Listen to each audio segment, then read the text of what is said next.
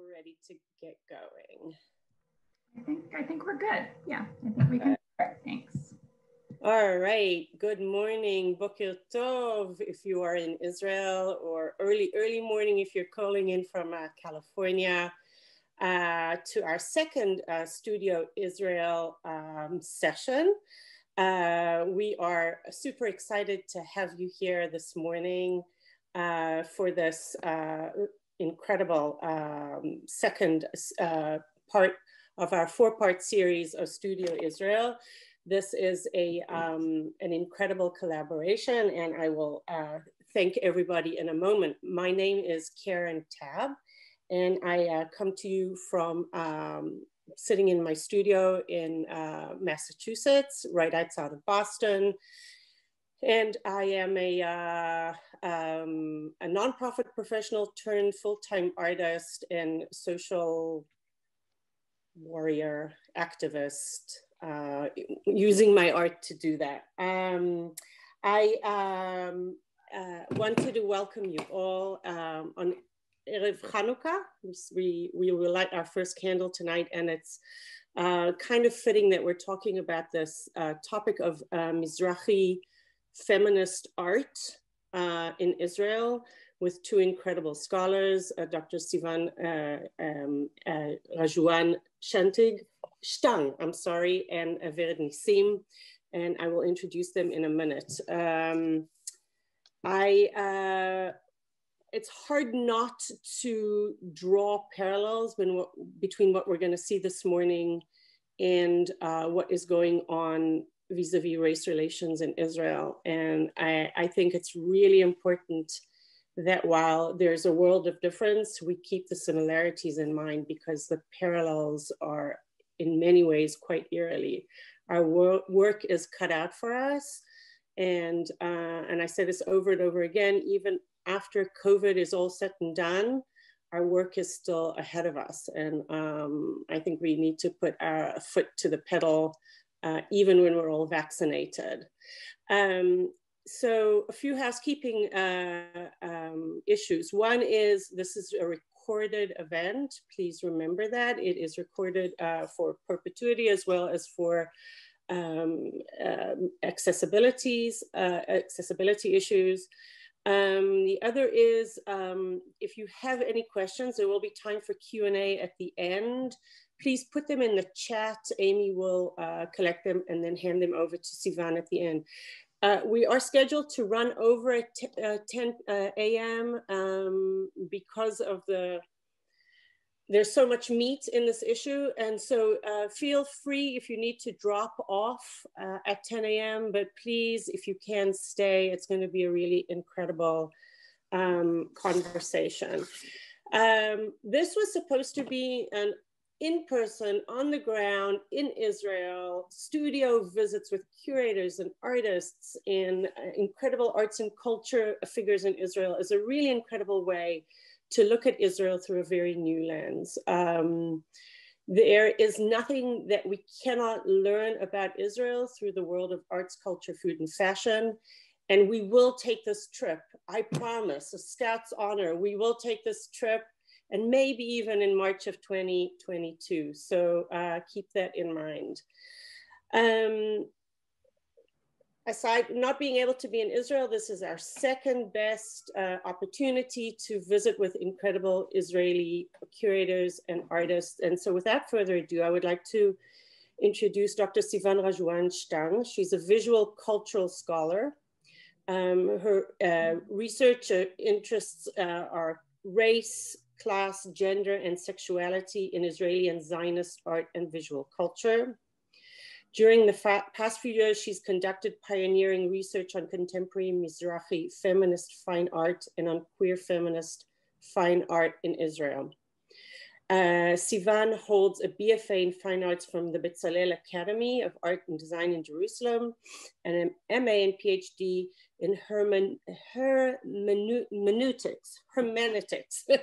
and culture from Bar-Ilan University.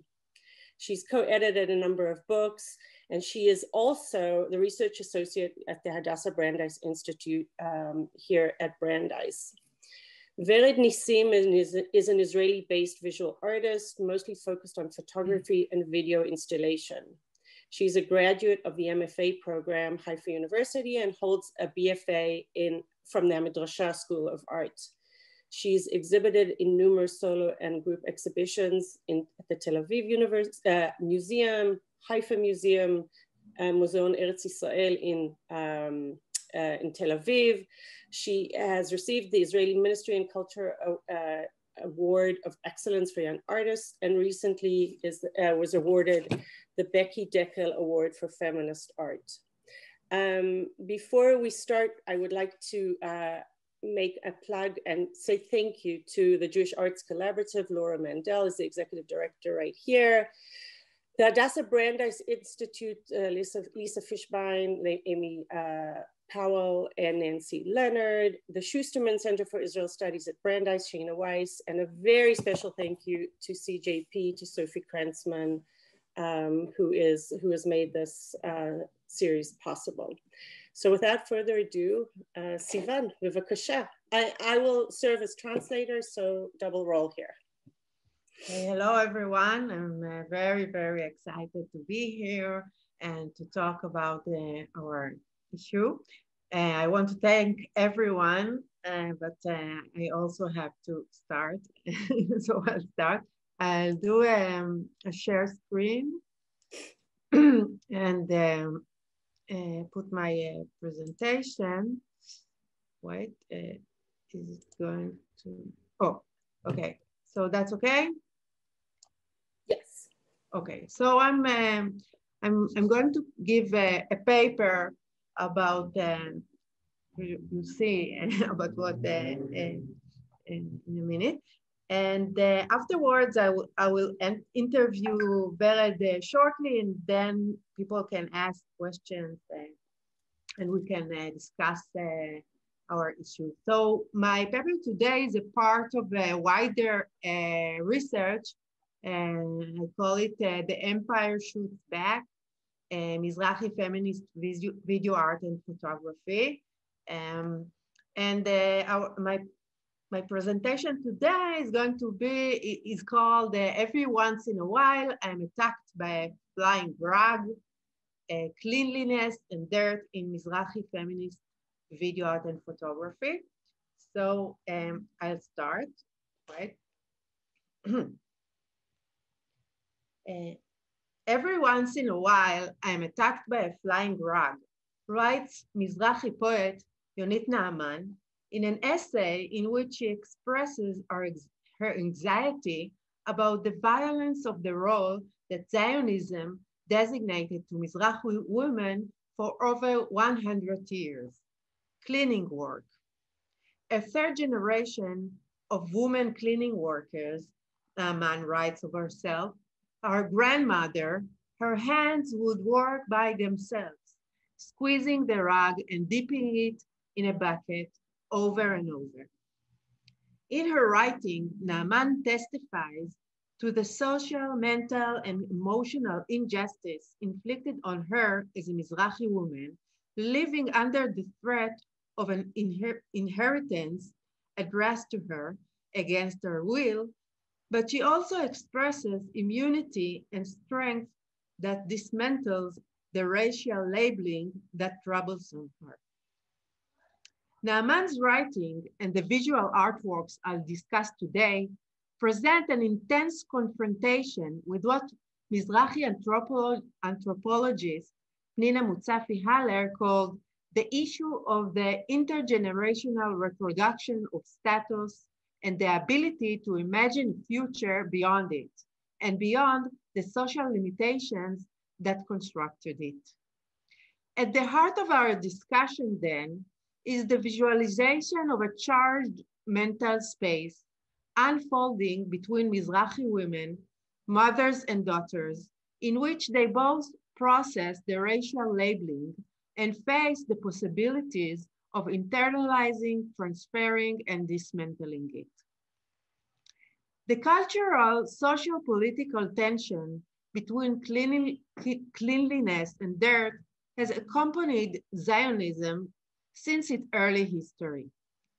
Tefna Hirsch showed that Zionist hygiene was a cultural mission brought from the Western world of the 20th century to the Arab Eastern ignorance that took place in Palestine. Arabness of Arabs, but also of Arab Jews, that is, Mizrahi Jews, was perceived as a dangerous threat of pollution in relation to the principles of modernism, in light of which Zionist society sought to imagine itself. In fact, Mizrahi Jews, or Mizrahim in Hebrew, were perceived as the opposite of all that the cultural repertoire identified with the West represented.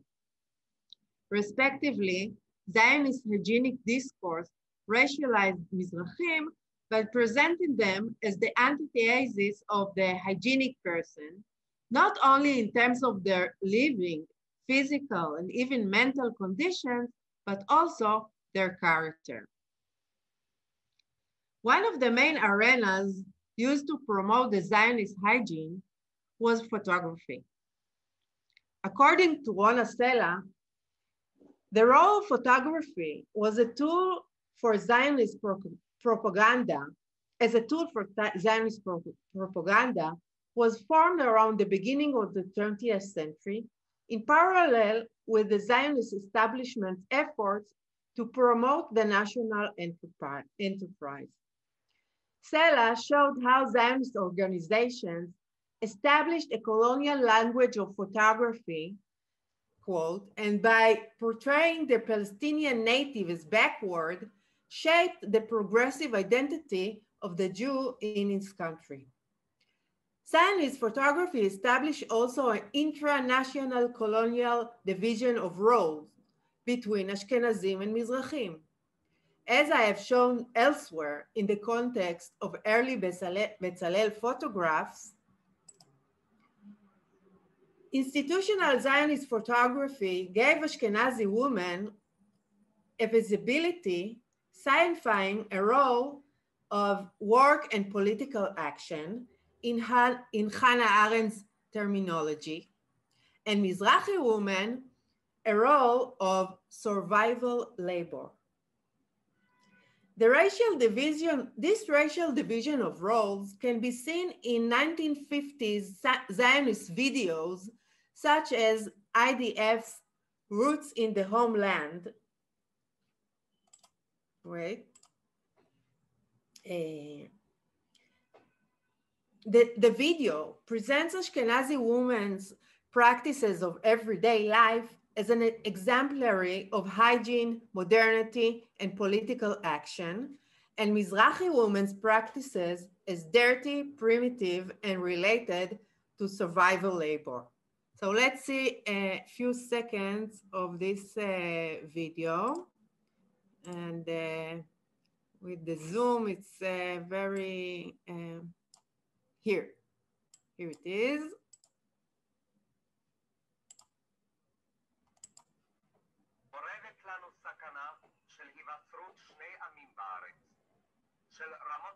Can you hear?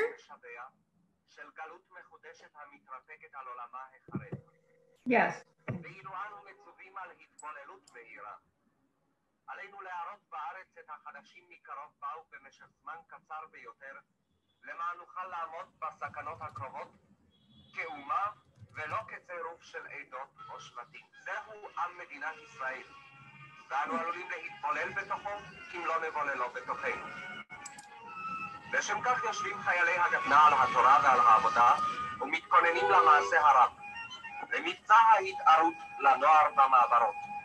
מטרתה החינוכית של ההתערות היא להקנות לנוער המעברות המתרכז בבסיסי הגדנ"ע במחזורים חודשיים, מושגים וערכים יסודיים של ההווה הישראלי. כאן יתואר רק קטע ממבצע זה, וסיפור קצר על המפקדת הצעירה רותי ועל החניך סעדיה. רותי סיימה את לימודיה בבית הספר התיכוני באחת מערי הארץ. סעדיה הובא לכאן על כנפי נשרים. רותי התגייסה לצה"ל והתחילה את שירותה בתפקיד ההדרכה בגדנ"ע. סעדיה חי במעברה. לא יחידה היא רותי, יש רבות. Okay, We'll send the links afterwards. Where am I? Here. Okay.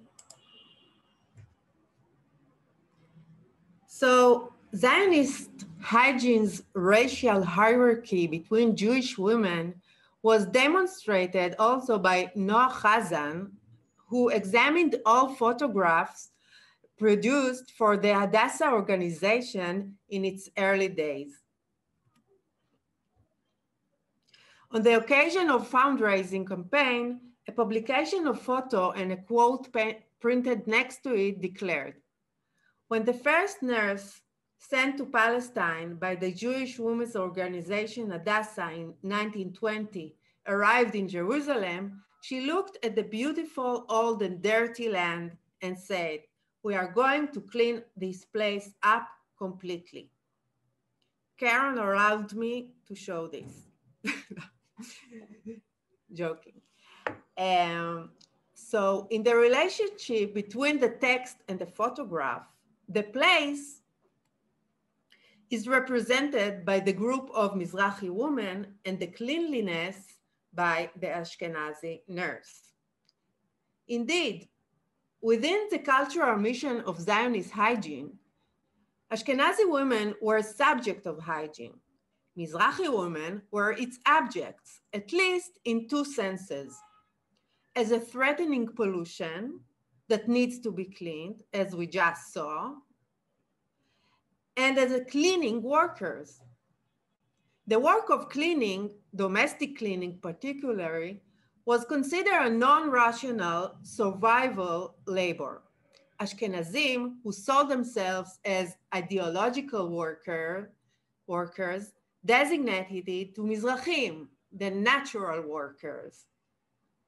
Ashkenazi women who aspire to gender equality in the national division of roles gradually rejected the work of the domestic cleaning, as it was considered the opposite of the ideological pioneering work.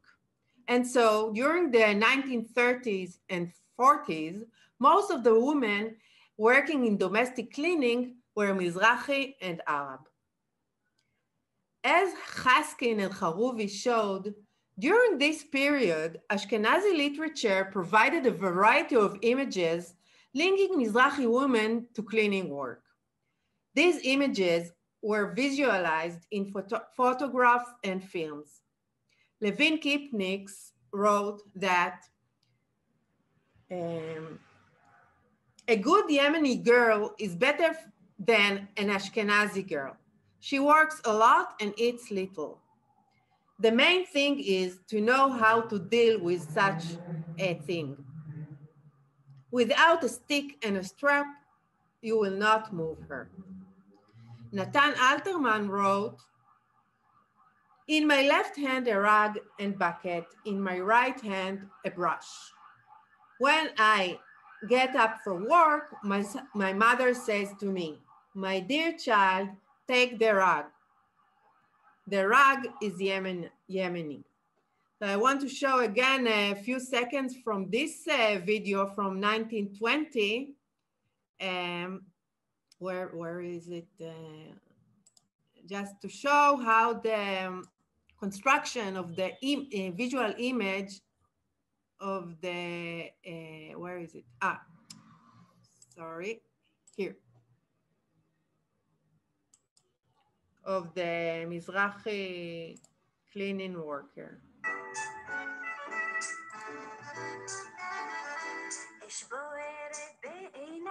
בגופי צמרמורת, אל תראוני רבותיי, שאני שחרחורת, מלי העלות אכן וינות וברלינים, אצלהם טמפרמנט ואצלי חמסינים, בשמאל אסחבק לי, במילים נברשת, יחלי לי עמלי, עבודה גועשת, יחלי עמלי, איזה We can hear also the accent that they add to, as if it's a Mizrahi accent.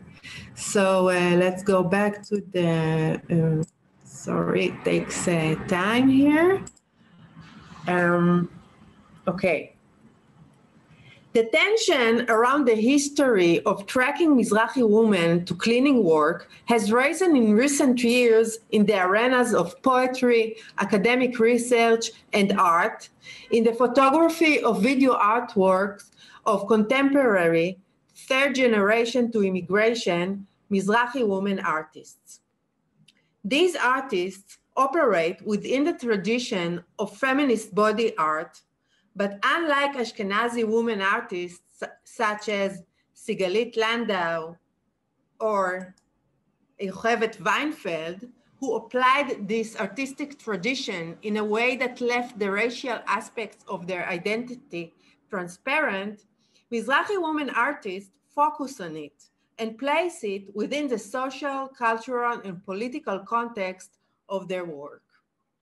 Similar to the effort of American artists of racial minorities like Lorena Simpson and Anna Mendetta, third-generation Mizrahi women artists examine the intersections between gender, race, and class relevant to their lives by using one of the historical and effective tools of colonial power, photography. How then do Mizrahi women artists position themselves in relation to the Zionist hegemonic photography? How do they construct the racialized image designed for them over the course of the history of Zionist photography? And how do they cope with the threatening inheritance of cleaning work designated to them by Zionism? From my point of view, Mizrahi women artists invite us to an event of photography. That is, they take the position of the photographer and object of the photograph. I take the position of the viewer who mediate the meaning of the photographs. And together we form a new political structure, a Mizrahi feminist one, which allows us to appear as authors and agents of our own visibility and narrative. Pioneer third-generation Mizrahi feminist artist Daphna Shalom's series of photographs, Here, Thinks, first raised the subject of Mizrahi women and cleaning work. Shalom took the photos when she came from New York to visit her mother's house in Tel Aviv. Shalom broke new ground for Mizrahi artists in many ways. Here she placed her home and family as artistic themes at a time when it was a domain of Ashkenazi artists dealing with the Holocaust. Shalom photographed her mother's sinks full of dirty dishes from a subject position of an immigrant who had moved away from her hometown. This position allowed her to delay the acceptance of the inheritance awaiting her in the sink. So instead of washing the dishes, she is observing them, getting ready to replace the labor of cleaning with an action of photography. Using photography, Shalom makes the private space public, politicizing the whole scene from the perspective of a feminist Mizrahi woman subject. The role of Mizrahi women as cleaning worker stands at the center of Vered Nissim's early work. In the video, If I Tell My Life Story, Tears Come Out of My Eyes, Nissim is seen standing on a ladder, wearing a white dress, holding a green plastic funnel, and her mother, Esther, who appears in her daughter's work regularly, at her feet. So let's watch a part of the, where is it? Where is it? A part of the video. Wait, my God. Here.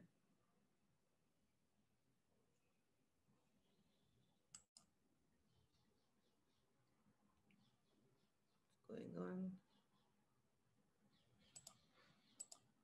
קורה פה.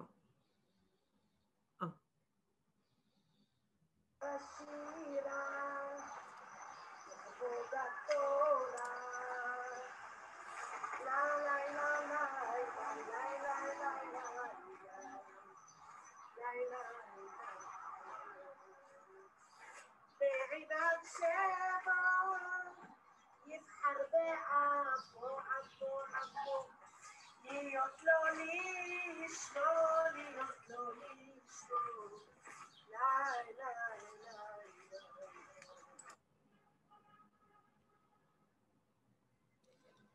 Try to... עבדנו מאוד מאוד מאוד קשה לגדל את הילדים.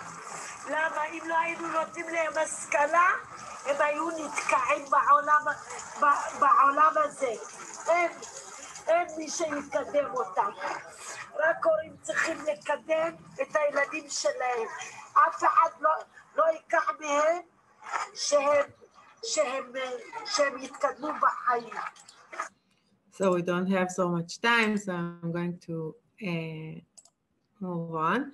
Nissim's mother leans on the sidewalk, also wearing a white dress, but one made of old-fashioned sponge rugs.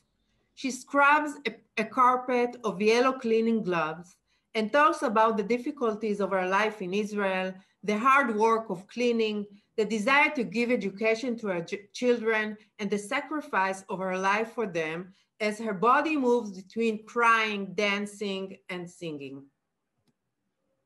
The daughter is silent, again throughout the video, gazing at her mother from above with a hard, cold look and a vertical, phallic, sovereign body expression. Her phallic performance is highlighted by the verticality of the ladder and her arms holding the funnel that liquids on her mother. Through the phallic spilling, Nissim produces for her mother more and more from the humiliating work that she herself provides her. While marking her mother as enslaved to this work, she marks herself as liberated from it as she holds the green funnel in her hands and raises her head as if she was the status of liberty. Nissim, who photographed herself as the status of liberty in the photograph Liberty, embodies the liberal feminist Ashkenazi stance, but in an ironic fashion. Unlike the white modernist national and universal approach, whose main practice is the rejection of tradition and the traditional community, while sanctifying the actions of the rational individual, man or woman, the connection between Nissim and her mother is full of complexities, contradictions, and tensions. When Nissim punishes her mother for the inheritance she delivered her, but builds more and more stages for the delivery process, and when she seeks to put a limit to her world flowed with her mother's pain, but hardly separate from her, she actually denies the dichotomous imperative to part with her mother and from her world or assimilate within it. She favors the border work between them as a spring of creation, as a world assumption.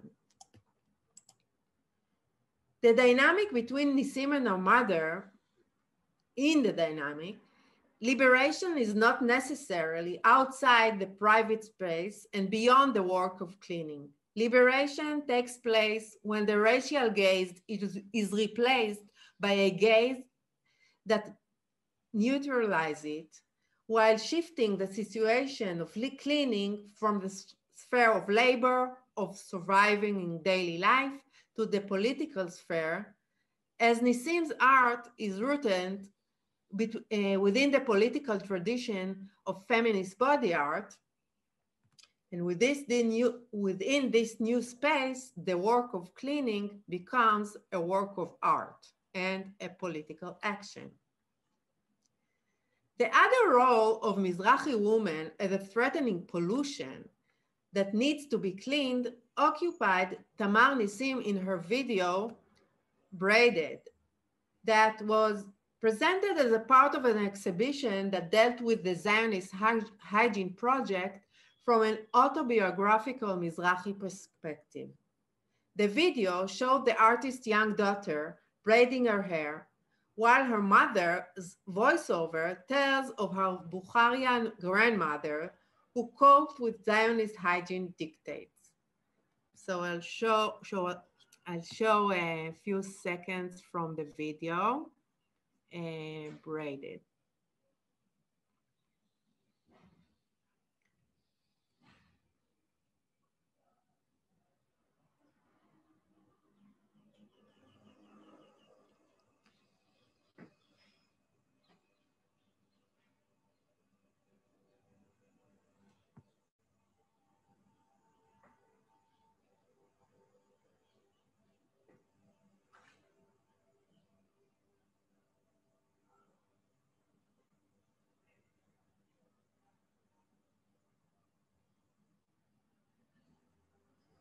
אני זוכרת את הארון של סבתא, חולצות תחרה שוויצרית לבנות וצברוני תחרה, ריח של בושם בארונות וניקיון עצמית. מה עבר אלייך מזה? איך ייראה הבית שלך?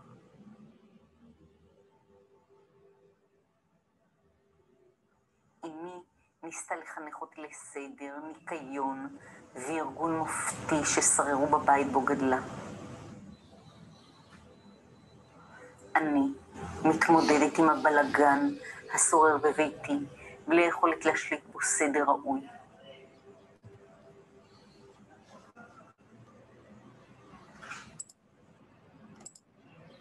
Where is my presentation? Oh.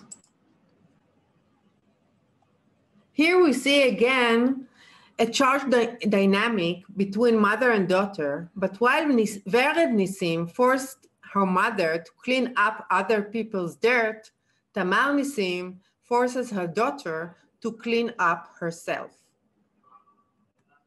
While writing on Braided, I came across a photo that was given to me by the granddaughter of one of Hadassah nurses. The photographs showed the girl with a Mizrahi appearance sitting on a chair, a nurse standing above her, examining her hair with glass sticks, and her white apron surrounds the girl's head as if it were a light aura. Richard Dyer, who analyzed the connections between the construction of whiteness in cinema, showed how a bright light coming from above evokes Christian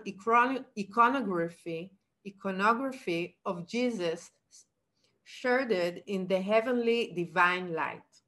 Here, the source of light is the nurse, who thus receives a Christian attribute of a savior who redeems the child from her darkness. Additionally, the shooting angle gives the interaction a character of a display.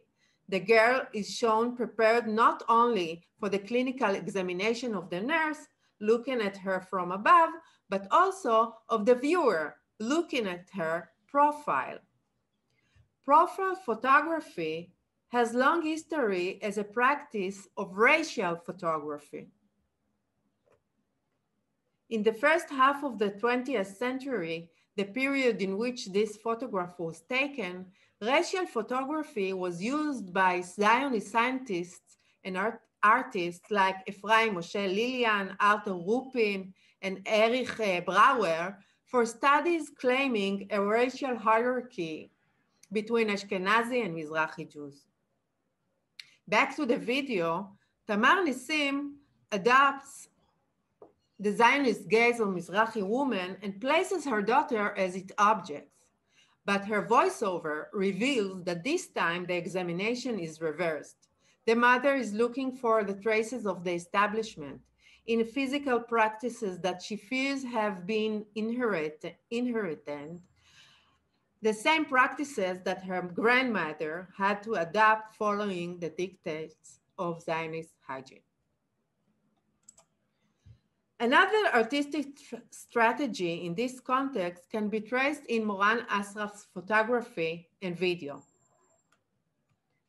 Asraf uses raw cleaning pads to create rugs, dresses, and lately, during the COVID-19, face masks, which from a distance seems exotic and seductive, but up close, they are intimidating and threatening. Lastly, Lior Grady expresses a strong identification with this feminine history. He creates a role reversal by lowering national symbols to the rank of a rug, stained forever with gold, a color associated in the West with the exotic Orient. In his exhibition, Natural Worker, dedicated to the historical dispossession of Yemenite community from the Kinneret farm in 1929, Grady floats the Kinneret lake with gold, abstracting the contours of the national symbol and turning it into a stain. So this is the presentation. And now I want to go move quickly to Vered, and I've talked enough. And now Vered, can you describe us the period of time when you started creating? How was the feedback from the Israeli art world? This is one of the early photographs. I will speak in Hebrew, okay, and Caron will translate me, okay? ההתעסקות שלי בחקר הזהות המגדרית האתנית והסוציו-אקונומית שלי התחילה כבר מהיותי סטודנטית במדרשה לאומנות. כאשר את מגיעה למקום ולא מוצאת את הקול והנראות שלך, את מבינה שהאומנות שלך היא ההישרדות שלך. Okay, so one second. So Vered is sharing that her interest in gender, ethnic, and socioeconomic issues began in her college years.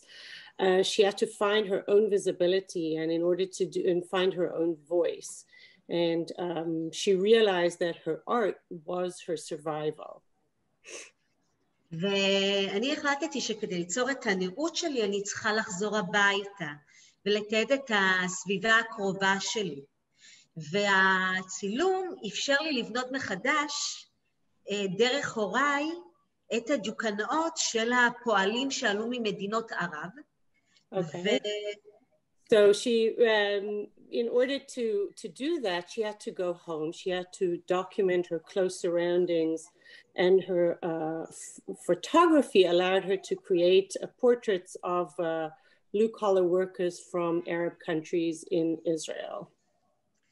ולתת מקום לסיפור שלהם, ללא פילטרים הנוגעים באינטרסים של אחרים. היה חשוב לי לנפץ סטריאוטיפים הקשורים למגדר, לאתניות, לנקות את הלכלוך ולפנות מקום לדבר על זיכרונות והתקוות של ההורים שלי. So she felt that she needed to create a situation where she could photograph without filters, to break stereotypes, to clean the dirt, and create room for hope and memories of her parents. בתקופת הלימודים שלי לא דיברו על אומנות מזרחית באופן ישיר. לא היה מספיק תיעוד של קטלוגים, של תערוכות שעסקו בזה.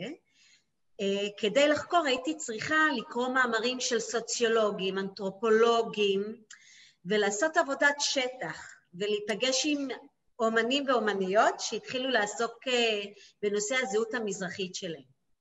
So at the beginning of Vered's studies, there was not a lot of work written about Mizrahi art. There was not enough material, so she had to go and meet with people, sociologists, anthropologists, different artists, to begin doing her own investigation in this arena. ולקראת סיום הלימודים החלה להיות פתיחות זהירה לנושא הזהויות המגדריות והאתניות באומנות ישראלית. And by the end of her studies, there was already a beginning of an opening of a conversation around the issues of gender and Mizrahi art. וזה אפשר לי לדבר בפתיחות על עבודותיי ולהציג אותם מחוץ למסגרת הלימודים. And it enabled an opportunity to talk about and to showcase her art outside of her studies. ומשם הכל היסטוריה. The rest is history, and here we are. Yeah. Okay, but your parents immigrated to Israel from Iraq. Your father worked as a car tinsmith, and your mother as a cleaning worker.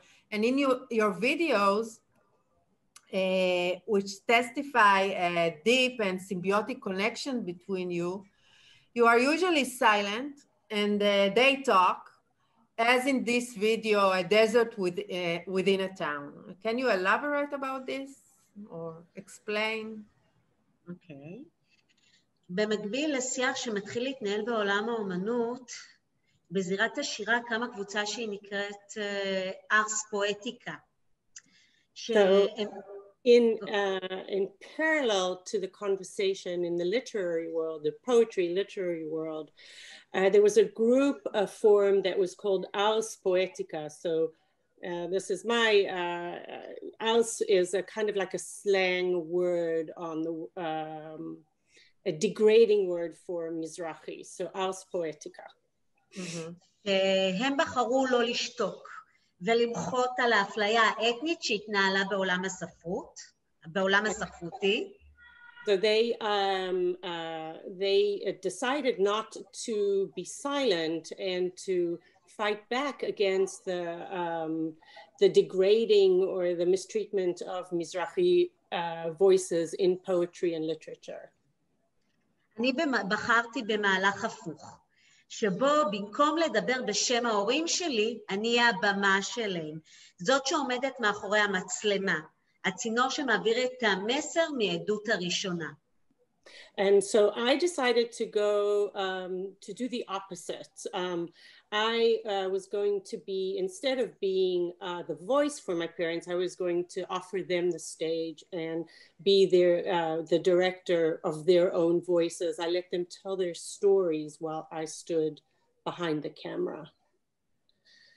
אפשרתי להוריי לשחק את עצמם, והשתיקה שלי דרבנה אותם לדבר, לשתף, ולהאיר את השוליים החברתיים מבפנים. So my silence enabled them to speak. In fact, it encouraged them to speak and to talk about the periphery of the social periphery in which they lived. So my silence gave them more power to do so. Okay. There are two recurring themes in your work: cleanliness and or cleaning work and marriage, and they are often intertwined, as in the video we just saw, and in the Venus gaze photographs in which you and your mother wear wedding dresses made of white rugs, or in the white carpet racket intertwined with flowers, that reminiscent bridal bouquet. And the climax is this video called Dying to Dance at Your Wedding, where your parents celebrate your wedding, but you do not attend your own wedding. So maybe you can tell us something about it. אוקיי. זה מסמל עבורי מעגל של הסללה נשית שחוזר על עצמו. This for me symbolizes the tracking of women, that repeats itself. חתונה כגואלת כנקודת שיא מול הניקיון, נקודת השפל של מציאות חייהם. So the wedding or the marriage is considered as the savior as opposed to the dirt, which is the low point event of their lives. אני משתמשת ביצירותיי בחומרי ניקיון, והופכת אותם לגרנדיוזים במטרה להעצים את הפער של בין חלום למציאות. So I use a lot of cleaning materials in my work. I give them a grandiose, a personification, kind of to expand the realm between fiction and reality. כאילו אני ממתינה בנקודת זמן ספציפית, רגע לפני חצות הלילה, רגע של בין גאולה לשפל, שבין אדונית למשרתת. I find myself waiting at that moment of midnight, just between the moment of loss and redemption, or the master and slave in this case. Thank you. And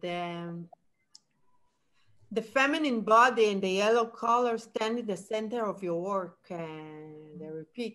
For example, the yellow glove son, or your photo in the kitchen wearing huba balls, an Iraqi dish. So maybe you can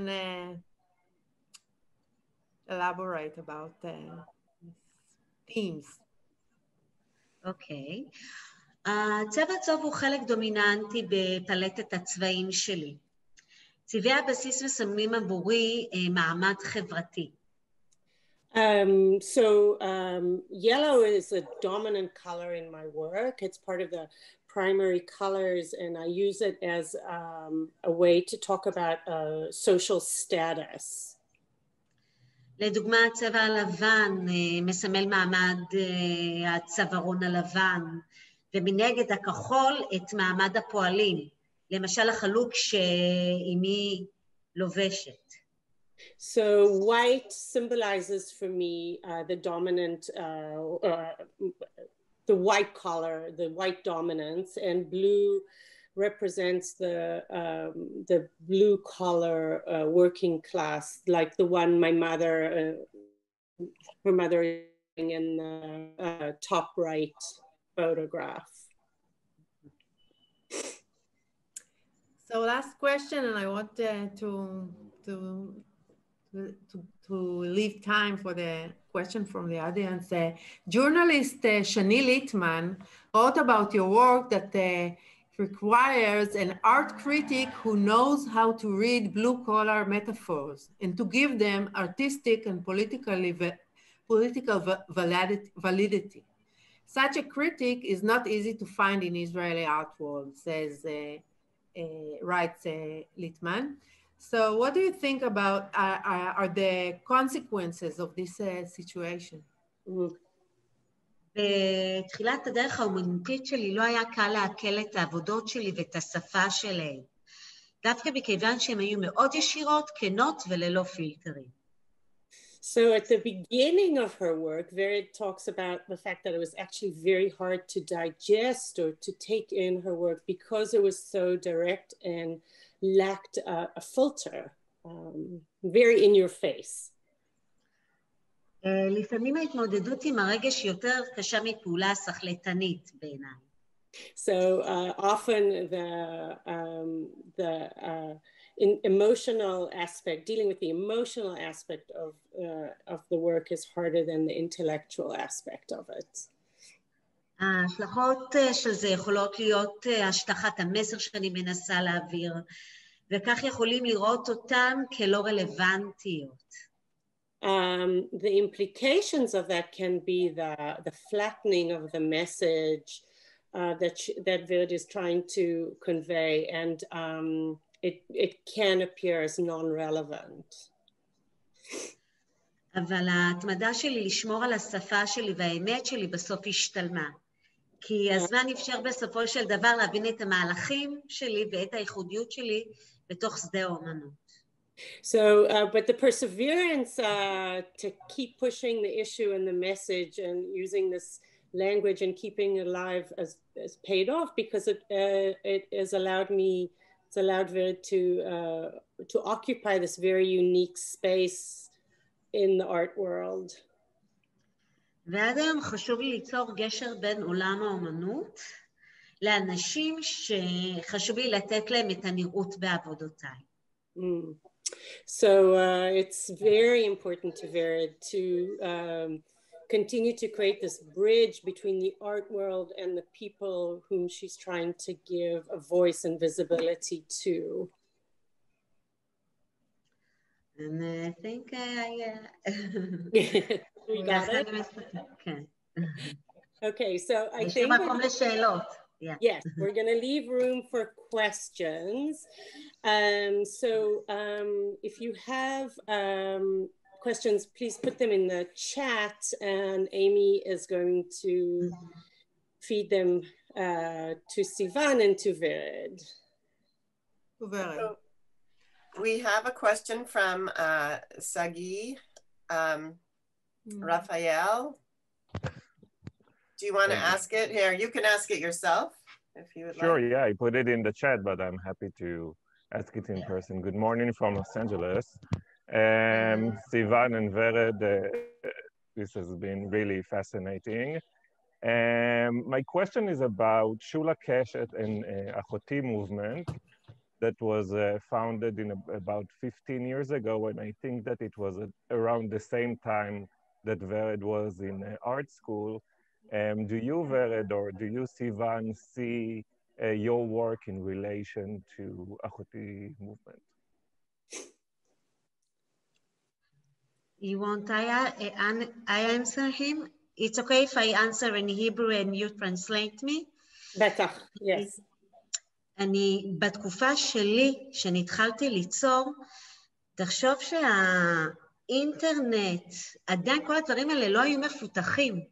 זאת אומרת שאני אמרתי שאני יצאתי לעבוד בשטח ולפגוש אומניות שמתעסקים בזה, זה פיזית היה. פיזית היה לחפש אותם ברשימת הטלפונים ולהיפגש איתם.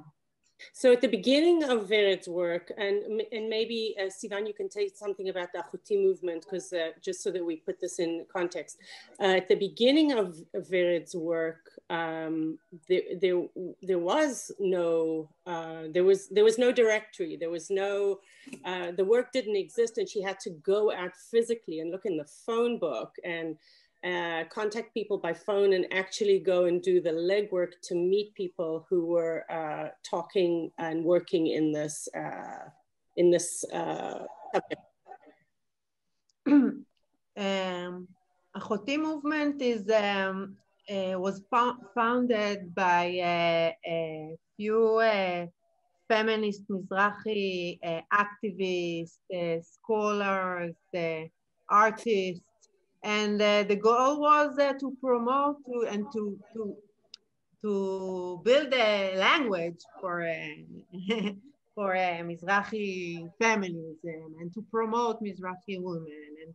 And Shula Keshet is one of the main figures in the movement. She's also an artist and a politician today, and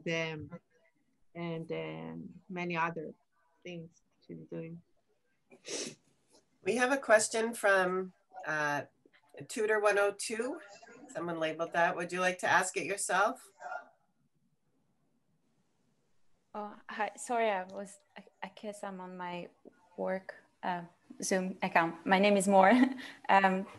Thank you, Sivan and Vered. I was just curious about how was it to work with your parents like this?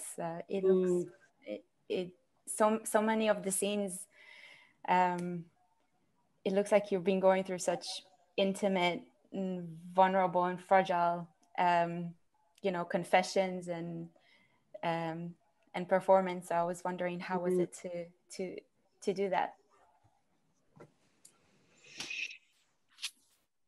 אוקיי, קרון, את יכולה לדייק לי אותה? אני הבנתי, אבל אני רוצה להבין אותה קצת יותר לעומק.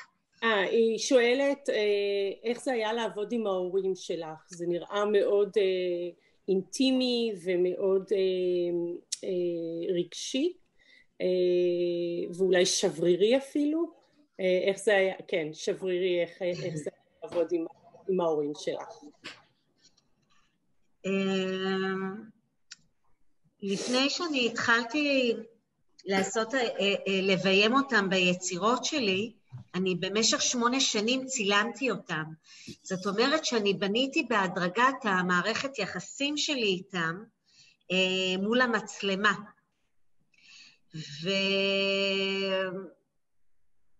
ויש רגעים שהם, ואני יושבת ואני מסבירה להם גם לפני כן. Okay, so 1 second before I forget. So I spent many hours working with my parents and talking to them before the photography shoots, preparing them and talking to them about what it is that I am hoping to achieve. ובעצם דרך הדיאלוג אנחנו מתחילים בעצם ליצור את העבודה. So through the dialogue, my video is off, sorry. Through the dialogue, we start to create the work. We have a question from Susan Metrican, HBI's Curator of the Arts. Hi, good morning or good evening, Sivan and Vered. Thank you so much for sharing. Vered, I wonder if you could elaborate on some of the art historical references that have inspired your work and how you see the relationship to those references and your work now, if it's primarily critique or I do sense in your work a sense of humor and play, and I wonder if it works between critique and playfulness or something else. את נקודות ההתייחסות ההיסטוריות לחומר הכתוב, ושיש הרבה הומור, ואם מוצאת הרבה הומור בעבודה שלך.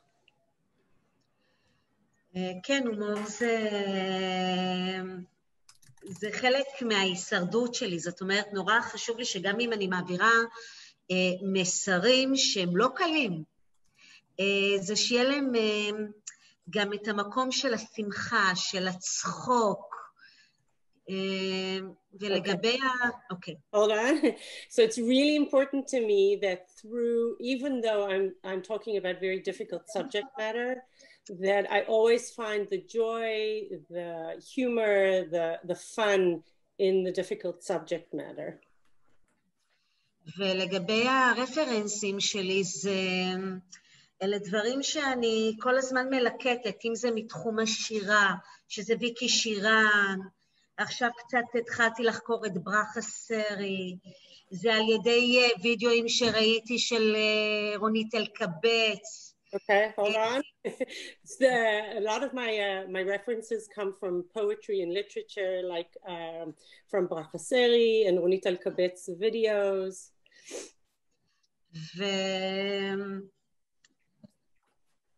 כאילו, ההשראה שאני לוקחת זה בעיקר מקולנוע ומשירה. So mainly my references, my inspiration comes from movies and poetry. Shayna Weiss will ask the next question. Okay. Hi, thank you so much, Vered, for coming. So my question is really sort of for both of you, and that's something that was alluded to that Sivan said was that this idea of maybe not rebelling as much against tradition, right? And in this context, we can think about Jewish traditions, religious traditions, etc. So I was wondering, and this is both for Sivan if she wants, and also you, Vered, what is the role of these Jewish symbols, these religious traditional symbols in your work, and how do they play out in your thinking about this visual culture?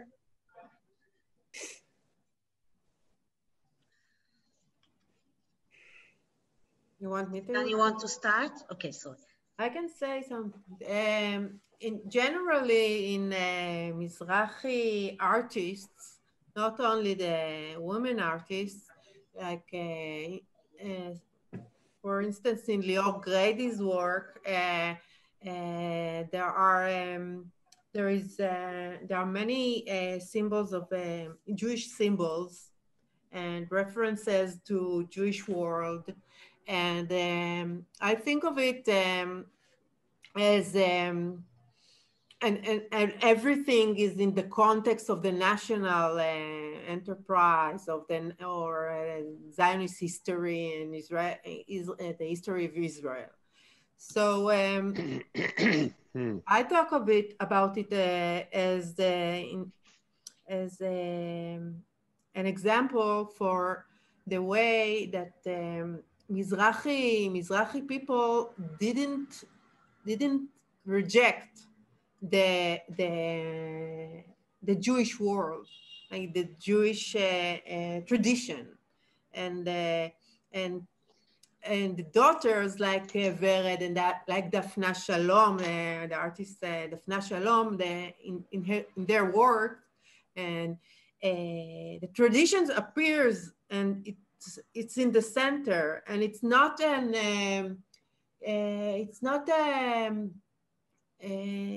something that imitating. How do you say it? לא משהו מאיים, כאילו. Yeah, threatening. Threatening. It's not like Zionism had treated the tradition and the religious people as a threat to the Zionist project, which was or is very atheist in many ways. Difficult for me to speak in English. Robert Pavone will ask the next question. Vered, do you have something that you wanted to add to that? Oh, I'm sorry. I think she הוצא את המילים מפי. Yeah, took the words out of your mouth. Yeah.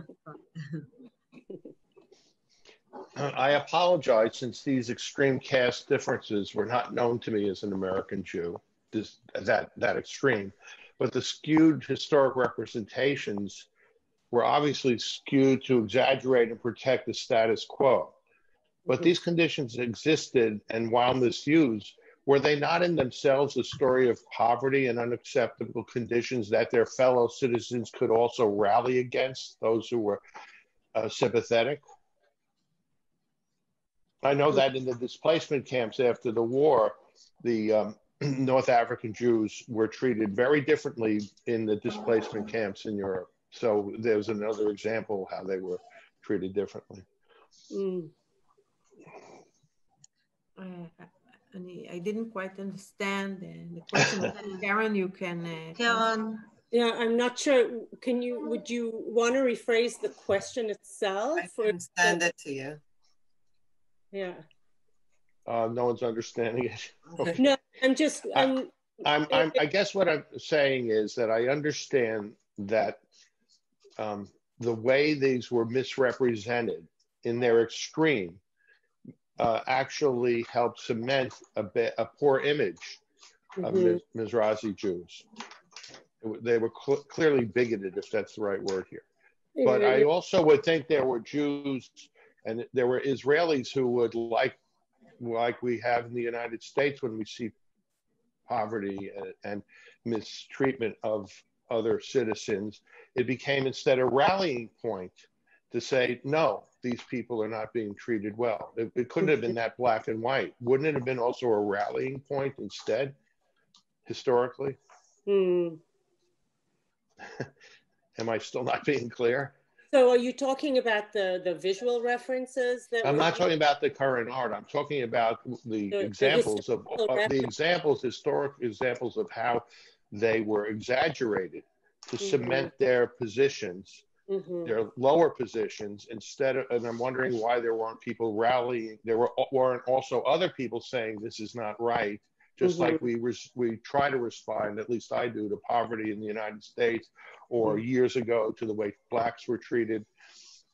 A lot of people, instead of just say, oh, this is the way they are, actually respond in a positive way. Meaning in a way where we try to say, no, this should not stand. So probably the Black Panthers in Israel were a response to that. So אני רגע אתרגם מה שאני חושבת שהוא מתכוון להגיד. אני חושבת שמה שהוא אומר זה שהשימוש בצילומים, בעדויות המצולמות האלה, זה היה גם בעצם קריאה להתקוממות. וזאת התגובה ובאמת everybody was in survival mode. So מה קרה? למה לא הייתה התקוממות כנגד הצילומים האלה? Okay. Actually, you mean only the visual, to the visual sphere, to the visual representations, or in general? I'm talking about the visual representations that you started the presentation with to show how they were misused against Mizrahi Jews, that they were misrepresenting them as extreme only in one way and not other parts of their lives. They were further cemented into a caste.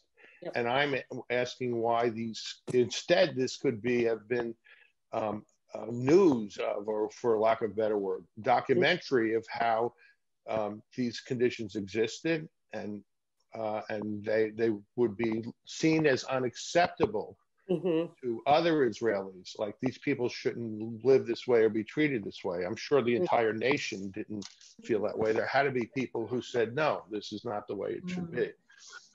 I'm sorry if it's either a naive question or too difficult. It just seems like that's the way some people could have responded, which is that this is baloney. This isn't totally true. My neighbor is not like that, and she's Mizrahi. Dana Weiss has some historical perspective on this. Yeah. Dana? Oh, you're muted though, Shana. I can say something about this. I think as for the resistance regarding to visual representations, you did talk about this, right? So I think we have to remember that it's the beginning of the 20th century, or I'm talking about the first half of the 20th century. It's time when we don't, there's no access.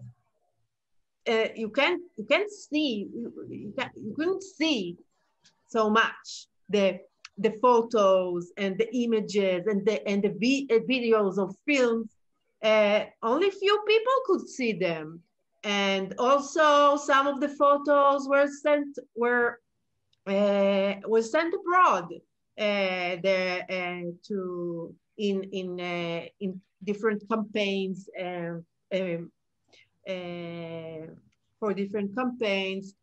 So I don't know if people had the access to see and to think if it's wrong or right for them. And yeah. So I just want to pipe in as a historian and add that, so first of all, from the very first, honestly, days and weeks of Mizrahi immigration to Israel, there was organization among Mizrahi immigrants themselves to get better conditions, to fight for themselves, to be in contact with people all over the world. There was more and more research being done on this. There was an idea of Mizrahi Jews as sort of passive and not fighting for themselves. We know that's now actually historically not true. There are books by Brian Roby, Orit Bashkin, who talk about this organizing. We start to see protests, especially in the 60s. But even before that, there was protests and organizing to better their conditions. Now, why this wasn't noticed by the American Jewish world or the larger world, right? That's what you all have already talked about. Who has access? What are the images of Israel being portrayed abroad? Americans don't, most American Jews are Ashkenazi, so they're not, to a lot of extent, they're not quote unquote seeing the Mizrahi Jews, right? That's something that still goes on until today. So like many struggles, there was organization from the very beginning and that continued, but it took a while for the rest of the world to pay attention. I just want to add, this is the other thing I wanted to say, that the organizations and struggles and resistance didn't start in the 50s. Whereas Lior Grady's exhibition, Natural Worker, for example, shows that, I mean, he relates to the fact that the Yemenite community in the beginning of the 20th century were resisted the situation. And we have many testimonies of resistance in relation to the work conditions of Bezalel workers, Mizrahi workers, and in many places. Actually, part of my research is to show that a Zionist scopic regime actually showed, I mean, these photographs, I investigated photographs, showed the Mizrahi women and men when they are in this, as I said before, doing actions of labor, surviving labor, and taking the role, occupying the role that was given for them by Zionist hegemony. But in fact, all the resistance was not photographed. The resistance was not photographed. And also the violence, there was a phenomenon of violence towards Mizrahi people in the first half of the 20th century. This is not in the photographs also. So it's complicated, the issue. Can I throw into the mix the idea of systemic racism as it is, as we're facing it to this very day, of the structural reinforcement of white dominance. We're living the parallels. I think it's important to name it in mind. I just want to add another sentence that I want to link or to ask about the connection of the history. I have presented the history of the role or the division of roles for Jewish women, and to think about the division of roles of Mizrahi women, Ashkenazi women, or Mizrahim and Ashkenazim generally in the Israeli art scene. Because as we found if you check the solo exhibitions in the Israel Museum and Tel Aviv Museum, since there was a renovation of both museums, there were actually almost none solo exhibitions for Mizrahi artists, and I mean political Mizrahi artists that gives them that bring the political challenge to the white dominance of art scene. So this is very rare. This is what I said to my friends here that invited us. This is very rare. This is very important for us, for me, for I think this opportunity and the situation. Vered received in last few years, she receives the, I mean, tzumet lev, מאוד attention, a very good attention, and but still, where is the solo exhibition in Israel Museum? Daphne Shalom, Vered Nissim, Mizrahi artists that are working 25 years already in the field. And we see the same division of roles in every field in the Israeli society, every field, and also in this field. So this is a question I think is that can be brought, I don't know, we should think about. So last question to Lisa Fishbein-Joffe. So I'm really glad that this session is a small contribution to addressing that gap in celebrating the work of Mizrahi women artists. And my question was kind of related to that. So you kind of traced the path of Mizrahi feminist artists in the last 25 years. And I wanted to know if you had a sense that their work is moving from the margins closer to the center. Because the sense I get of Israeli culture, looking at it from the outside and looking at it in English, is there's much more attentiveness to its multicultural nature. And you know, there's a focus on Mizrahi food and a celebration of that, of Mizrahi music and popular music. And even in the TV that gets translated into English. And I thank Shana Weiss, whose area of expertise this is, for introducing me to a lot of this material. But for example, some of us have been watching, I think it's called Valley of Death or Valley of Tears, about the Yom Kippur War, which the major theme is about Mizrahi dissatisfaction and the Black Panther movement in the early 70s. So does that have an impact on where Mizrahi feminist work is, and is it part of a greater attentiveness throughout Israeli culture right now? First of all, I want to say that we have many experts, activists, and scholars here that they write here in the chat, and they are in front of me, and it's great to see everyone. I want them to talk, but it's a good point, because in the cinema field, the situation is totally different. Also in the music field, the situation is different. The power relations are different. We see voices and creations of Mizrahi people in the center of the work, like Ronit Elkabetz and other Mizrahi artists. But in the art field, in the fine art field, it's different. It seems like the art field keeps like it keeps I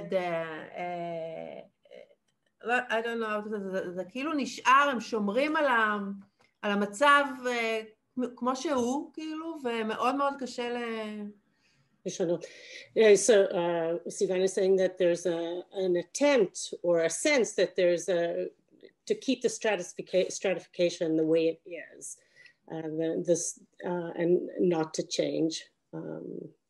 Yeah. Actually, I was fighting in Facebook with the main curator of Tel Aviv Museum. Since then, I don't think we're talking anymore, but I said that the situation is not good. Mizrahi artists are not receiving a place in the art world. He said, look, we have this one and this one and this one, but it's not that